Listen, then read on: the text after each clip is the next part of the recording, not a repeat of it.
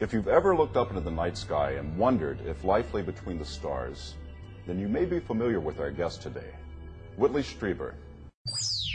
Whitley, the material from your book actually comes from your own experiences with aliens. The GRAYS is a novel based on my own experiences with these strange beings, which have come to be called popularly the GRAYS, because they're small, they have big black eyes, and they're sort of gray in color. Partly it's based on my knowledge of the context of this experience that many people have had. Could you tell us a little bit about the story? Well, the story of the GRAYS is the story of an attempt on the part of these beings to build a relationship with a community.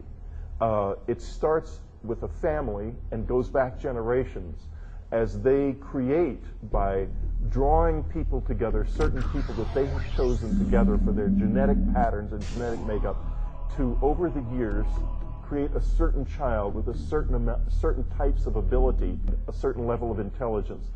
And they intend to use this child as the means by which they will communicate with the world, because the great problem they have is that they are so different from us that they have no direct way of communicating.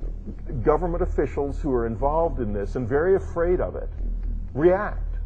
They react very negatively to the presence of this child, and they try to gain control over the situation, and there is a conflict between the GRAYS and the government over the child.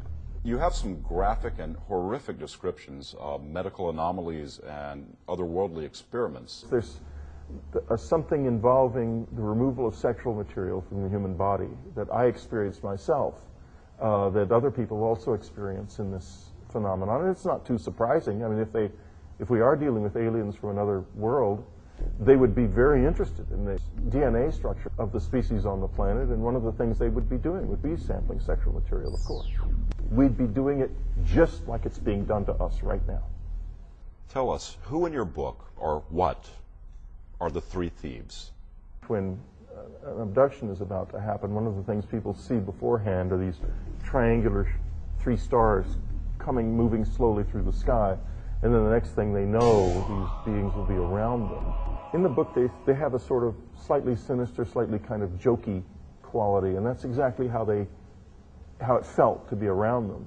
There's been a heightened interest in the possibility that perhaps our government has been covering up or withholding information about these encounters. Do you believe that that is the case? Obviously, something strange is going on, and the face that the government puts on it is that it's all nonsense, and that can't be true.